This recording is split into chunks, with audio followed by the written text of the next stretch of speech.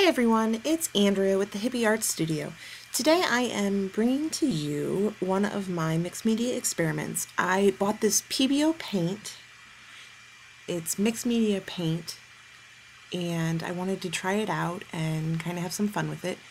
So here I'm showing you some of the things I picked up.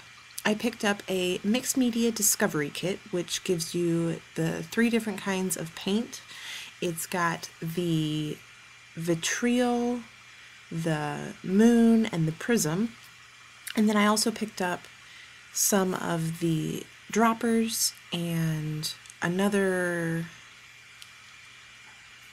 big container and the relief,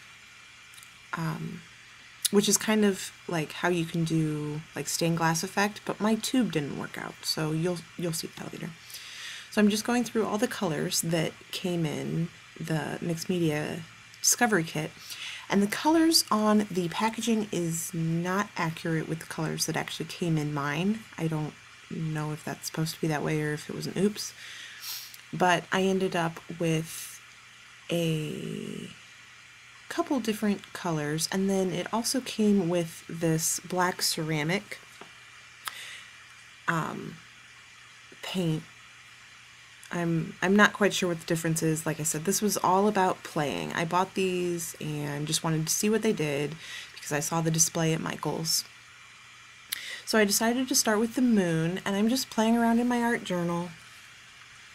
And I started using a brush. And at Michael's, they had a display that you could feel and see all the different effects, and the moon gives you this really cool like hammered kind of look to it. You can kind of see it starting to develop there when I zoom in, and I'm trying to get it to focus so you can see it, but it's not really working, and it really wasn't working out for me.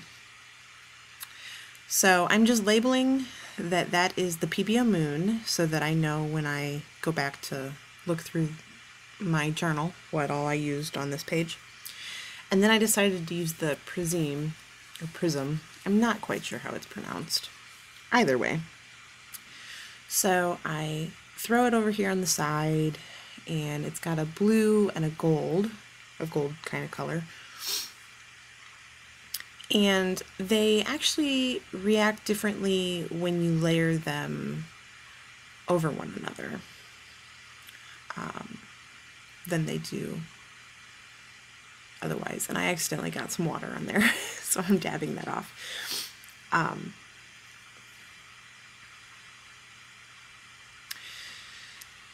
So I'm trying to get it to work, and I'm really disappointed actually while I was working on this piece.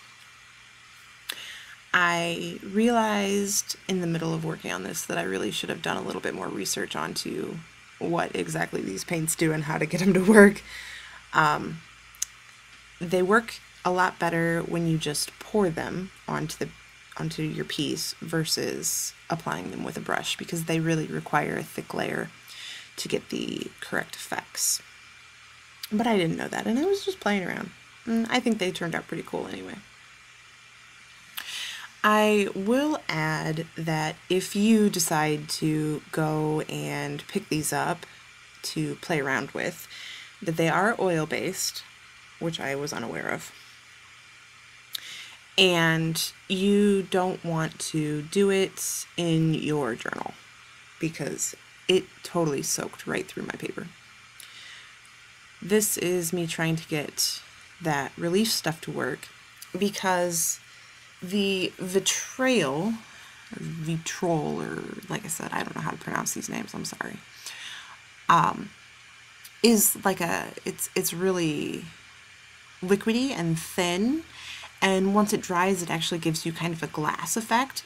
So the relief stuff, Carnet relief stuff, is so that you can do like stained glass looks. And I don't know what was up with my tube. Like, we cut this sucker all apart trying to get this stuff out, and it would not come out.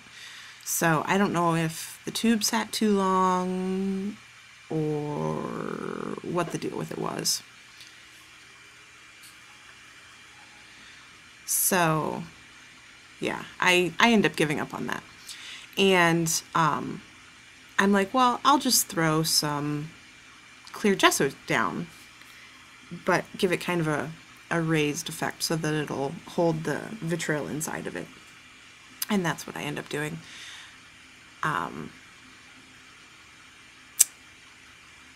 Yeah, so this experiment was kind of funky. I definitely didn't get the results I was desiring, but I still want to continue to play around with these paints a little bit more. They've got some really cool effects that you can get with them. And when you layer them over the different kinds of paint, so if you take the moon and you put it over the prism, or you take the vitriol and you put it over the prism or the moon, you get some really, really cool effects. So they're definitely something I would recommend you pick up and play with. It just takes quite a bit of experimenting, in my opinion. So here's the vitrails.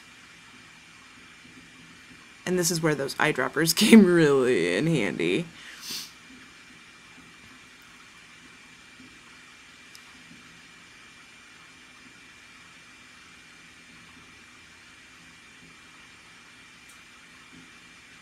And you can see that the colors mix super beautiful. I love the way they end up looking. And you can already see how it looks like liquid glass there. So cool. And what I'm doing is I'm trying to get it to spread out more. I really didn't want to dump the whole container. I'm sorry. That's really expensive paint to end up using a whole container on one piece. So here's where I start to get a little bit more experimenty. I throw it over there on those other kinds of paint, the moon and the prism. And I'm just kind of pulling it out so that I can see how the different paints react with one another. And I will show you a picture at the end of the video of how this piece ended up looking. And yeah, so take some time and go experiment with something. I'll see you guys again next time. Ta-ta for now.